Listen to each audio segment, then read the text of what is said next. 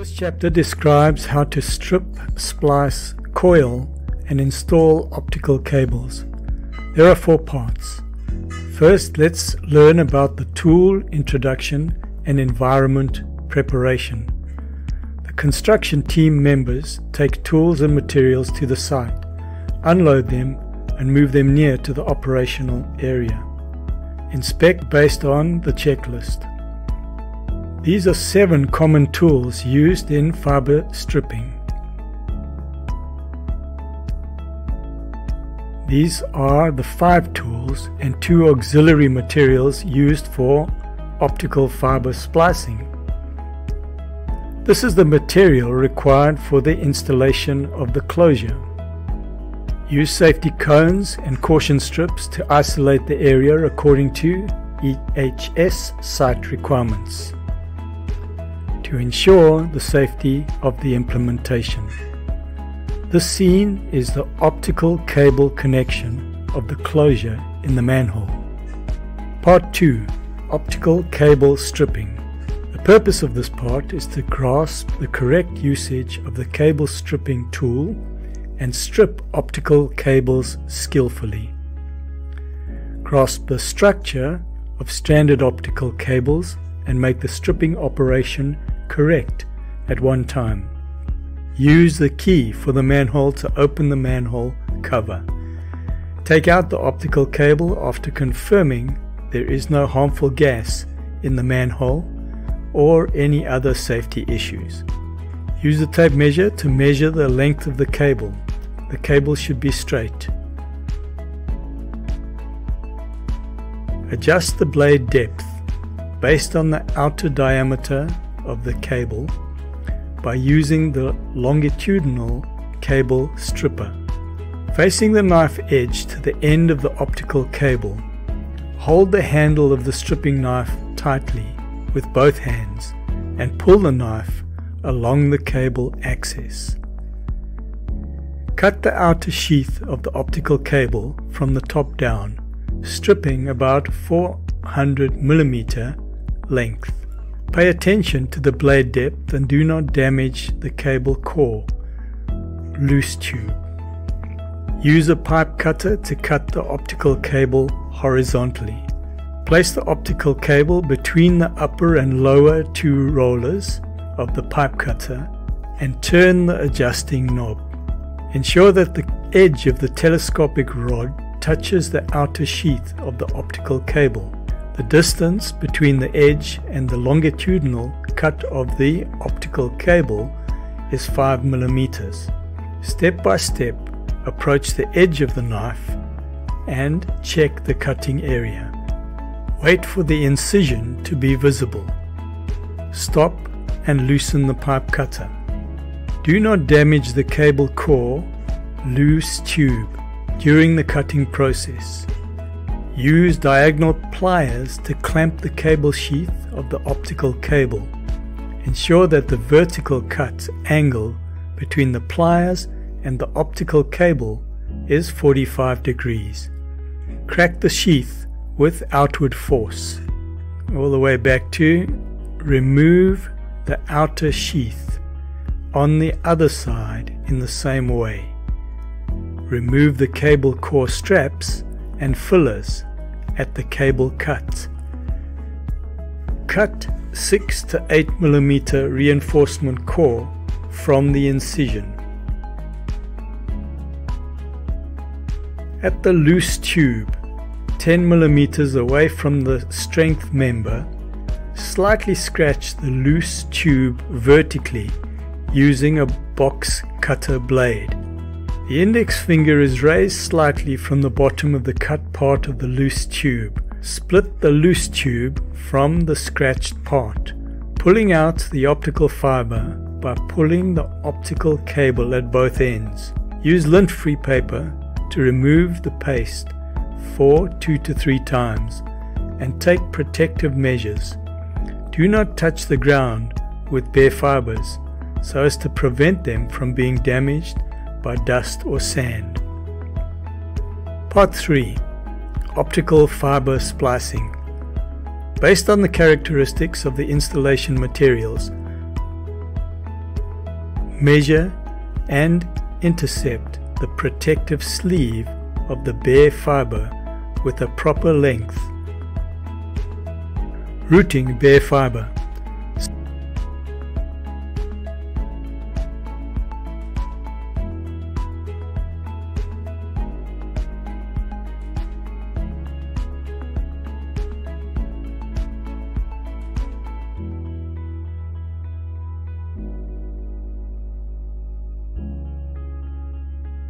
Secure the cut ends with insulation tape. Insert the stripped cable from the inlet hole at the bottom of the connector box.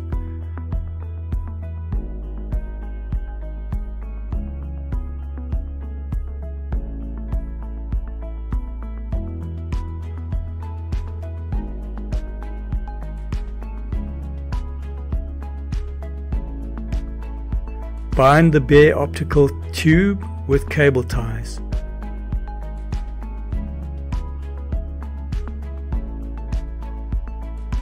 Route the bare fiber to be spliced in the tray. Cut the redundant optical fibers based on the position of the bare fiber protection tube on the splicing tray. Install the sealing ring and the waterproof sealing accessories into the card slot.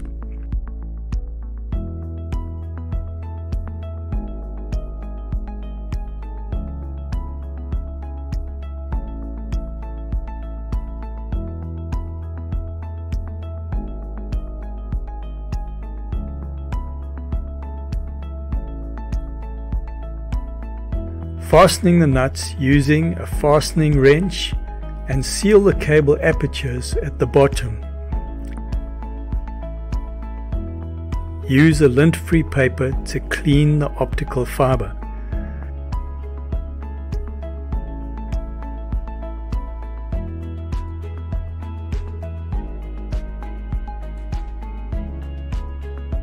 Insert the optical fiber into the heat shrink tube.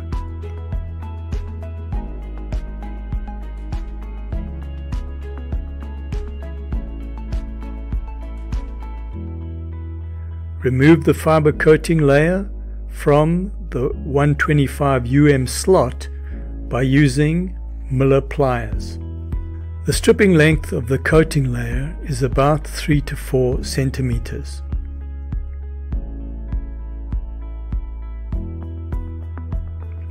Clean the bare fiber surface with lint-free paper dipped in alcohol.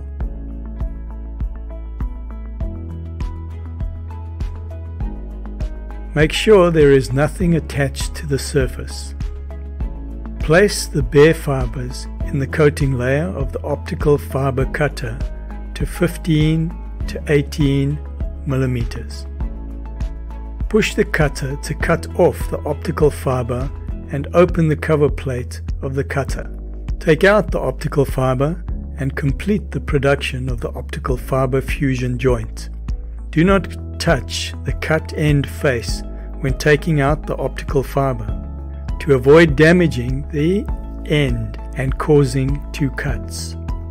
Press the power button to start the splicing machine and enter the splicing state. Open the waterproof cover of the splicing machine.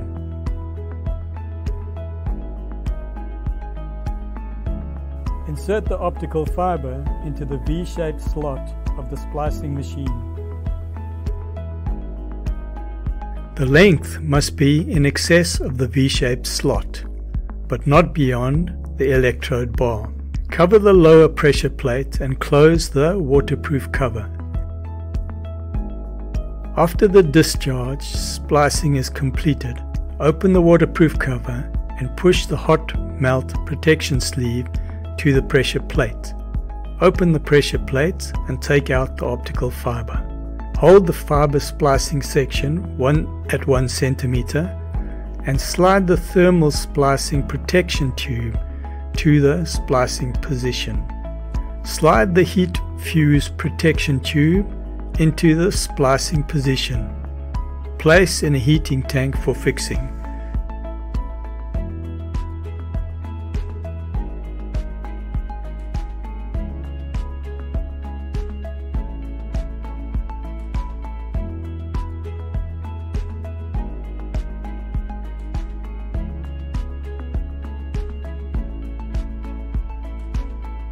take out after heating. Place the cooling tray for cooling. Keep your hands steady when holding the fiber, otherwise the fiber will be easily broken. Closure installation. Insert the spliced optical fibers into the fixing slots of the splicing tray in the correct color spectrum sequence. The rules of fiber management are first in the middle and then on both sides. Use the hot melt tube end as a starting point. Start the fiber coiling counterclockwise on the left. To coil a large circle around the rim of the splicing and termination tray. On the right side, the fiber length can be adjusted in a clockwise direction, which is convenient and quick. Avoid sharp bends and loops. Use multiple types of fiber spools based on the actual situation. Use the remaining fiber length and reserve space to coil around the fiber. Do not drag it. Use the round ellipse CC. Multiple types of graphic fiber discs. Note: equal to or more than 4 centimeters. Maximize the reserve space and reduce the additional loss caused by fiber coiling. Place the splicing information table in the socket of the splicing tray and fasten it. The connector information table is placed above the splicing information table.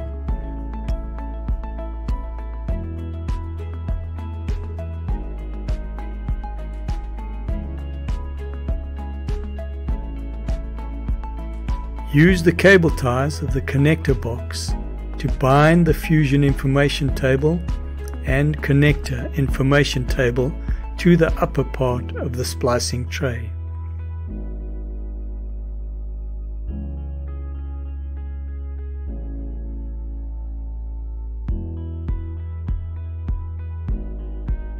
Insert the base part of the closure into the closure cap. Use the plastic fastening clip to seal the connection part between the cap and the base. Then install the closure hanger on the cap body on the closure installation position.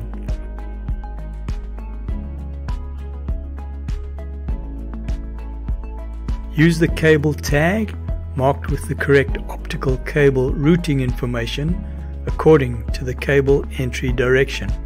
Use a red cable to bind the cable at a distance of about 5 to 10 centimeters from the inlet of the closure.